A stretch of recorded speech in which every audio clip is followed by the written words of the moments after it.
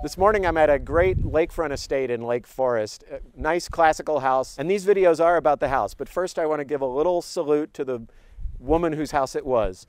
She died last year, Sarah Wood Armour. She was a major supporter of the lyric opera for over 50 years, but also was a piece of two different pretty prominent Chicago families. Her husband was an Armour. He died several years before. They were the meatpacking family. Her father, General Robert Wood, ran Sears.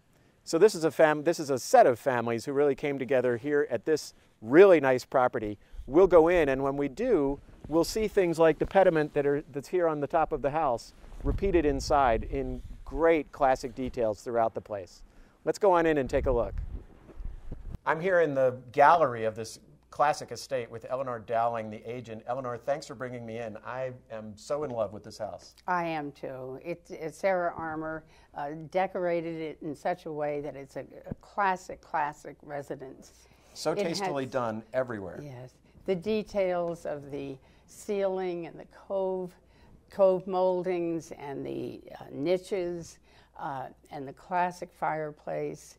It is truly a perfect example of everything you want in a Lake Forest home. Oh, absolutely. Really nicely done. And I want to mention the pediment over the door. There are many of them because we see that on the exterior of the house too. Yes. So it's got that nice sort of seamless connection. But then let's go to the dining room, which has more beautiful millwork like this room has. It's got the picture frame moldings, but then it's also got these crystal sconces, a beautiful chandelier. And all of that stays with the house. All of the chandeliers and sconces in the house do stay with it. And the views of the lake are magnificent. Off the dining room is a kitchen that needs to be updated, but it's really big. And a large butler's pantry that it's easy to have 115 people here, which we did for the open house, and it just works so smoothly. I would think that's partly because people can flow out into this great grounds that are behind the house, covered with snow now, but I would imagine beautiful in summer. In the summer, it is absolutely magnificent, and the grounds have underground sprinklers and are maintained to perfection. Then off this gallery, we're still working our way around the first floor. We get this wonderful library that has sort of a David Adler feel, though it's not by him. Definitely the David Adler touches, and the bookshelves and the coves, the niches and everything are classic Adler type of things. Really a terrific room.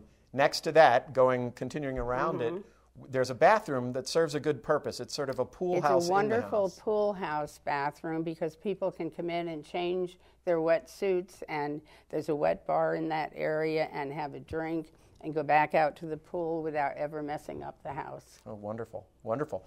Then we get to one bedroom. It's the only, I think you said it's the only remainder of the original. Right. It's a large guest room that had been the master bedroom suite. And it has a large bath off that. And then at the other end of the house, there is a maid's room and an office. And that makes up the first floor. Because originally this was just a one-story house, A one-story house that Stanley Anderson was the architect for. Let's go on up and see what was added on the second floor. Yes, and you'll see the magnificent staircase as we go up. Great.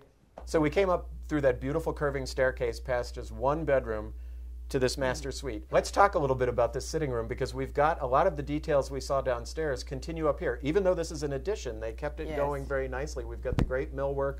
We've got this gorgeous fireplace. And the lovely bookshelf niches on either side of the fireplace. Similar to what we saw in the living room. Yes. So when they added the second floor, I guess it was 30 years ago, they really sort of kept the character of the house. Totally. Oh, that's great. And then the thing they did is they gained this view. If they were only a one-story house before, when they came up here, they must have thought, oh my gosh, look at what we're doing. Looking out over the pool this way, the lake that way, lifting up like this really takes advantage of this setting. Yes. What we don't need is more space in the master, because this is terrific. We've got 4 rooms, right?